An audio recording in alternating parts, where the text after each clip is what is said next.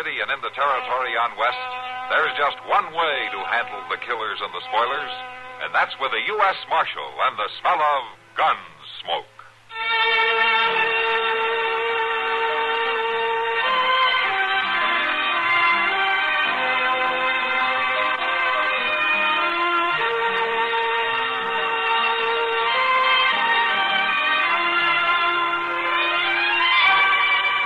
Gunsmoke, starring William Conrad, the story of the violence that moved west with young America, and the story of a man who moved with it. I'm that man, Matt Dillon, United States Marshal. The first man they look for and the last they want to meet. It's a chancy job, and it makes a man watchful and a little lonely.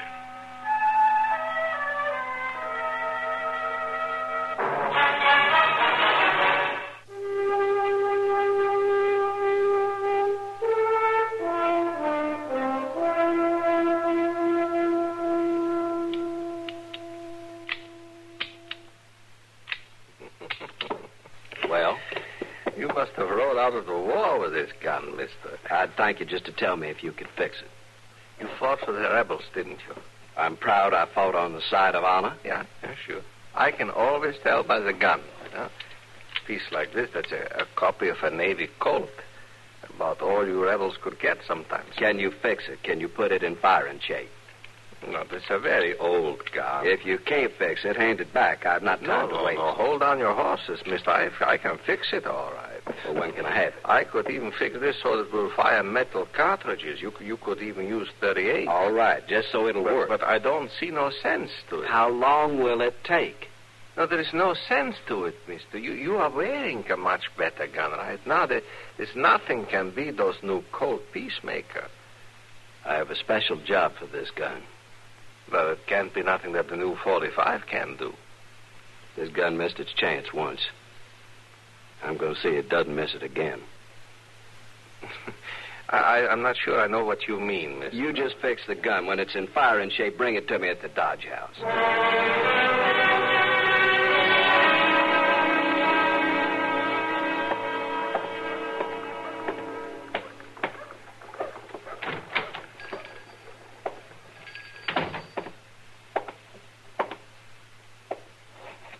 Storekeeper? Storekeeper? Just a minute, mister. I'm not accustomed to being kept waiting. I said just a minute. We'll see how you can keep your business going if you're not here to wait on customers. Well, now, no use getting riled, mister. I've got a lot of things to do back there in the storeroom. Folks in Dodge know I'm here. They know I'll wait on them as soon as I can. No way to run a business. You want something, or you just come in here to talk? I want a coffin.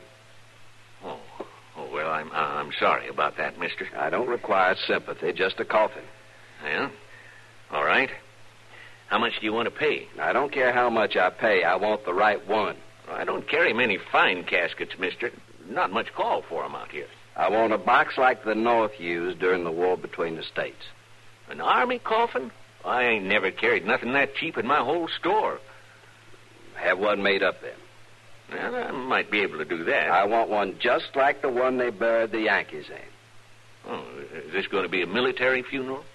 Not exactly. I mean, was the deceased a soldier? He was a soldier once. He should have died a soldier. Well, now, it don't make much difference what kind of coffin a man's buried in. And now, what I got back He here... won't rate anything better than a Yankee coffin or a Yankee death.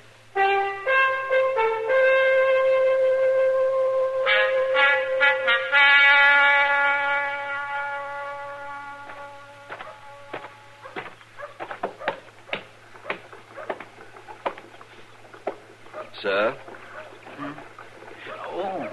Oh. My name is Yancey Groat. I'd like some information. Why, sure, Mr. Groat. Be glad to tell you just about anything you might like to know. My name's Chester Prowse. I want to bury him.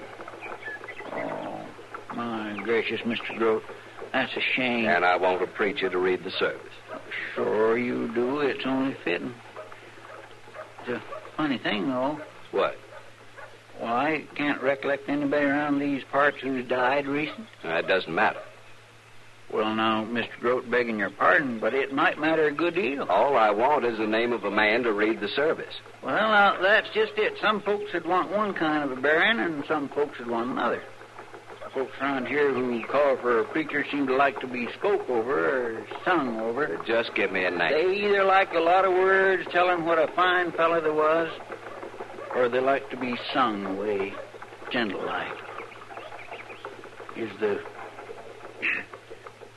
body here in Dodge? Not yet. Oh, being freighted in, is he? No. He's riding in.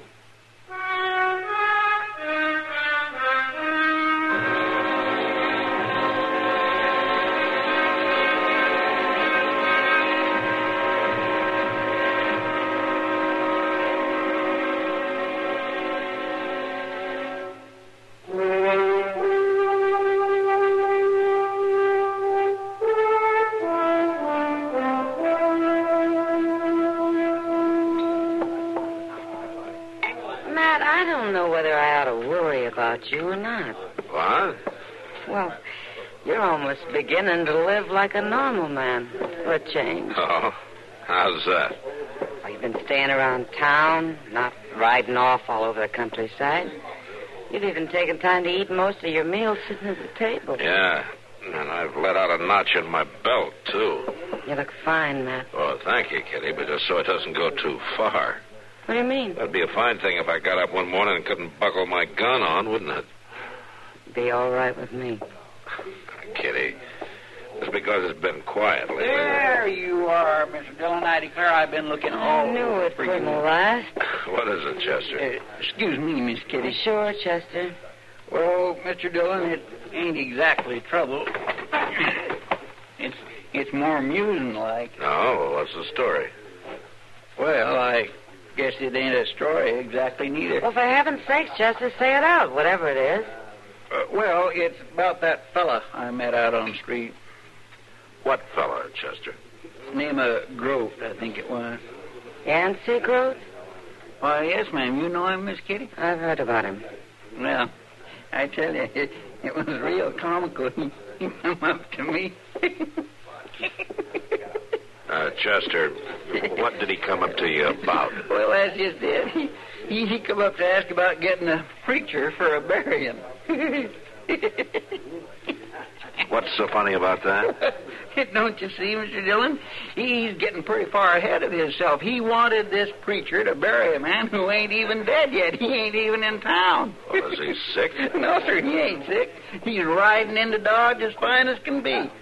This Groat says he knows he'll be needing a preacher when he gets here. Now, don't that beat all? Matt.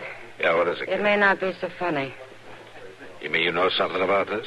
Well, I've been hearing strange things about Yancey Groat. Well, what kind of things? Well, old Walt Dow was in here the other night. Did he sell Groat a gun? No, not exactly. But he was telling the boys at the bar about how this stranger wanted him to fix up an old Confederate pistol. The man wanted to use it to even an old score. And the man was Groat, huh? That's right. And then today, Jonas came in with a strange tale about him, too. It seems he was pricing coffins. Yeah. Chester, you know where I can find him? Well, he's over at the Dodge House, Mr. Dillon. He told me to have the preacher come there. Well, I think maybe I better get over there first.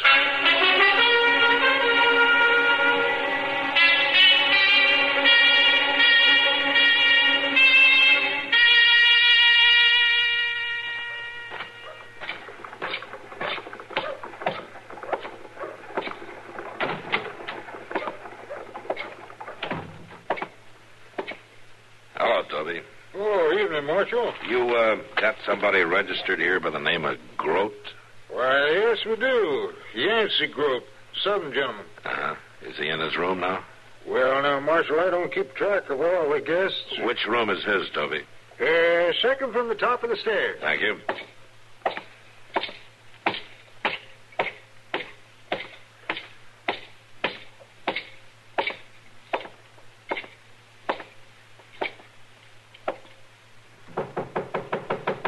Groat, are you in there?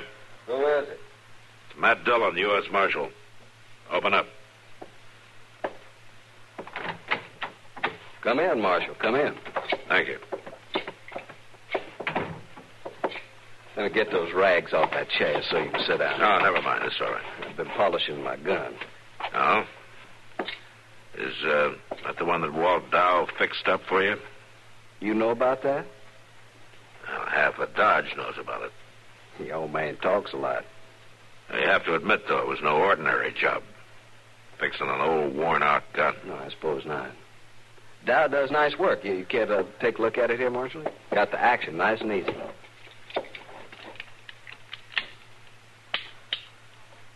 Yeah, it works fine. Dow seemed to feel that you had a special plan for this gun. Oh, I do, Marshal, I do. Maybe you better tell me about it, huh? Why, I'm going to use it to kill a man. Oh? Who is he? I don't think you know him, Marshal. But not that it make any difference. He isn't here yet. What's his name? His name's Tom Haskett. He'll be here in a few days. He's coming with a herd of cattle. And I'll be waiting. I've been waiting for too many years already. You listen to me, Groat. No, Marshal, you listen to me. There's nothing you can say to stop me. There's nothing you can do that'll save Haskett's life. I saved it once myself. And it was the biggest mistake I ever made. You're sure trying to make a bigger one. I know you're doing your duty as a lawman, but I'm here to do my duty, too. And I'm going to finish something I should have finished at Manassas. Most folks are doing their best to forget about the war, I Groat. had him there lying wounded at my feet. A Yankee soldier. If I had this gun in my hand, I should have finished him. I should have finished him right there. It's no crime to let a man live. 2 years later, he was with Sherman in Georgia. Tom Haskett led his men to burning my home. My wife was killed trying to escape. I should have finished him. And I will. I can't blame you for your feelings, Groat, but killing isn't going to bring anything back. Your wife will still be dead, and you'll have a murder on your hands. This won't be murder, Marshal. Merely delayed justice. The court won't see it that way. There's no law in the land can stop me. I've been trailing Tom Haskett for years, and now I found him. And I'm going to kill him. Groat, maybe you can't help it if the bitterness in your brain is eating away the reason, but let me tell you something. You're not going to work out your revenge in Dodge. As soon as I hear that cattle drive is near town, I'm going to lock you up, and I'm going to keep you locked up till Haskett's safely out of town. You can't stop me, Marshal. I hope I won't have to, Groat. I hope maybe you'll stop yourself.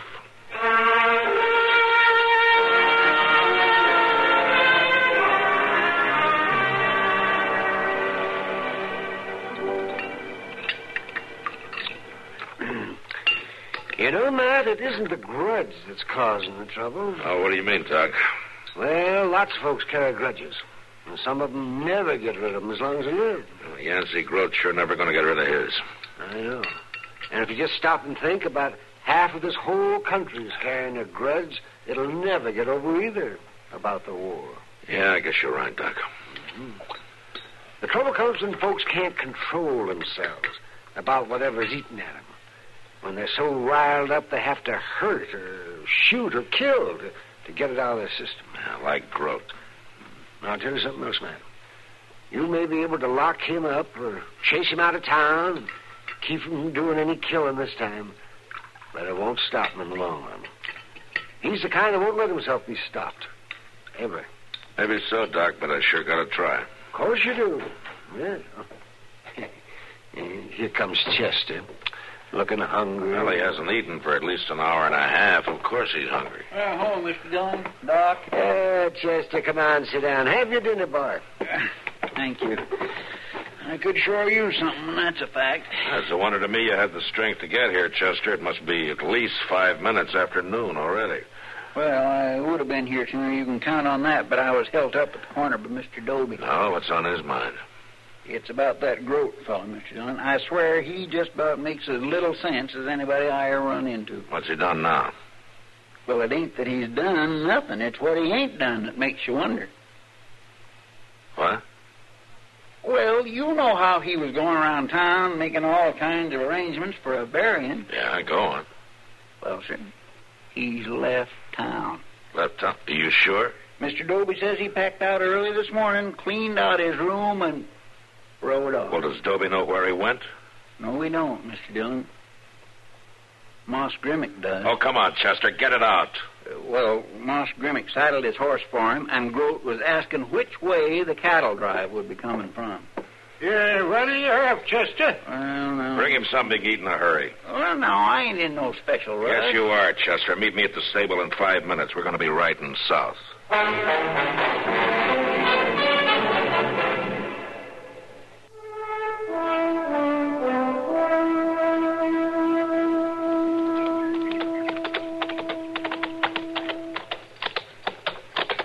You the cook for this outfit, mister? Well, I ain't no painted lady. Could I have a few words with you? We don't need no more hands on this drive, fella. We're almost to Dodge. I don't want a job. I just want some information. All right. You ask the questions, but I ain't promising no answers. Fair enough. Can I tie my horse here? Sure. Just keep him out of the beans.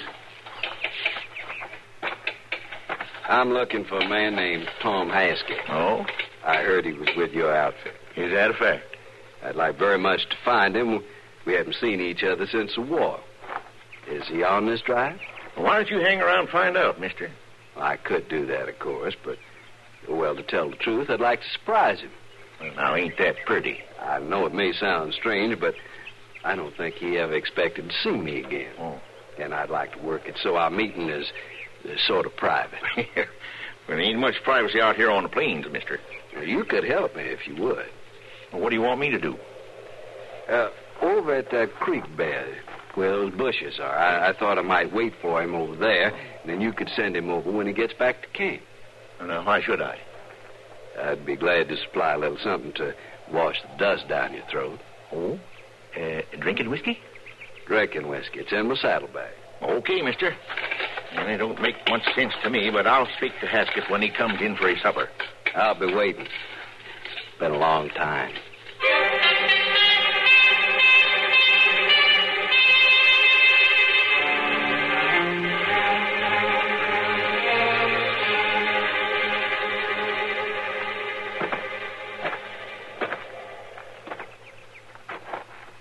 Somebody want to see me?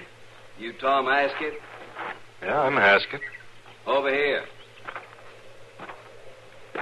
What's on your mind, mister? Cook said you wanted to see me.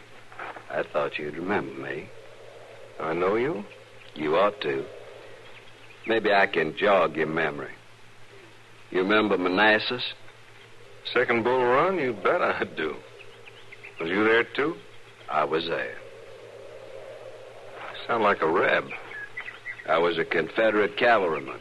Hey, hold on a minute. You remember a stream bed just about like this, and you lying there wounded, firing as we advanced? And my gun jammed, and you could have picked me off easy, but you didn't? You're Groat. That's right, Haskett. Yancey Groat. Well, I'll be dogged. Didn't figure on seeing me again. No, for a fact I didn't, but I'm right glad to meet with you. I'm proud of the chance to shake your hand. That's not why I came here. You want me to do something for you? Need money or a job? Be proud to do anything I can. That won't be necessary. Well, then... I'm going to kill you, Haskett. It's a poor joke. I held this gun on you once before and let you live. I will not make that mistake again. You must be crazy. Maybe. Maybe a man goes crazy thinking about his house burning down and his wife dying. And the man who did it... Oh, sure. Sure, it's a terrible thing. What's it got to do with me? You can stand there with the memory of that fire showing in your eyes and ask me a question like that. Well, now, listen a minute. You and your men on that march with Sherman, burning, looting, harming innocent You women. mean down in Georgia? I mean just outside Atlanta. Well, now, listen to me, Groat. Now, I was never in Georgia in my life. Not before the war, not during, not after. That's not what your sergeant said, Haskett. My sergeant? He identified you all right. Lieutenant Tom Haskett, he said. That's you, ain't it?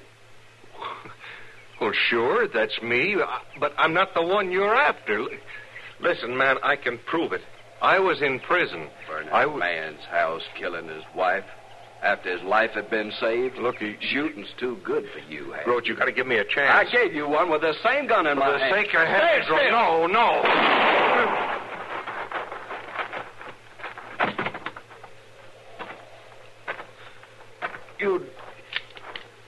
You didn't have... Groat. You're too late, Marshal. I said drop it.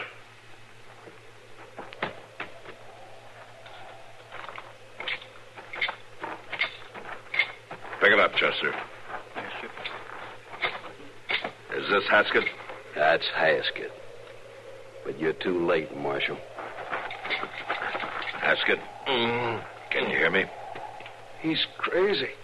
He's stark crazy. Chester. Yes, sir. Get over to the cattle camp and borrow a wagon. We got to get this man to Doc. Yes, Mr. Chairman. You save his life, I'll just get him again. I don't think you're going to have the chance, Groat, one way or the other.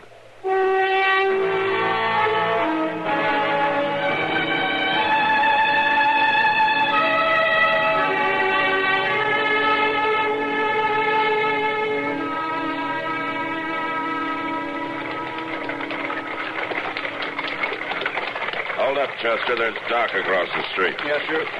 Hey, Doc. Hey, Doc. Come over here, will you? Oh, yes, sure, Matt. Nobody can help him. You just sit quiet, Groat. What is it, Matt? Doc, we got a badly wounded man in the wagon. Thought you ought to take a look at him before we moved him up to your office. Well, that's a good idea. Yeah, help me up, will you, Chester? Sure, Doc. Give me a hand. Yeah.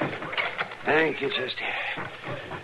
Now then, you just lie still. Let me see. Easy now. It'll just be a minute. What do you think, Doc? He's not good, man. Not good. Doc. We'll do what we can now, but just easy now. You're Doc Adams. That's my name. Don't you remember me? No, but it doesn't matter. Now, don't you worry about It does matter. Look at me, Doc. I'm Tom Haskett. Now, don't try to talk. You got to remember Libby Prison, Doc. You remember Libby Prison? Sure. I was there long enough, but you got to be quiet. Look at my right eye. Scarred. Scar? Let me see. You tell him, Doc. Tell him I was there. Why, I believe you're right. You mean you do remember him, Doc? Why, yes, Matt, I believe I do. I might forget his face, but I can never forget that scar. I worked hard to save that eye. He was in Libby Prison with you? Yes, he was. Right up to the end of the war. And he couldn't have been with Sherman in Georgia. I just said we were in Libby, didn't I? Groat. Did you hear that? I made a mistake. You can just bet you did. You spend years of your life planning a killing and then end up shooting the wrong man. I saved his life once, Marshal. You've canceled that score, Groot. What do you mean? He's dead. I didn't mean... You lived your whole life just planning this thing. Ever since the war. Now, there's just one thing about it. What's that, man? At least another part of the war is over. But like most wars, it ended too late.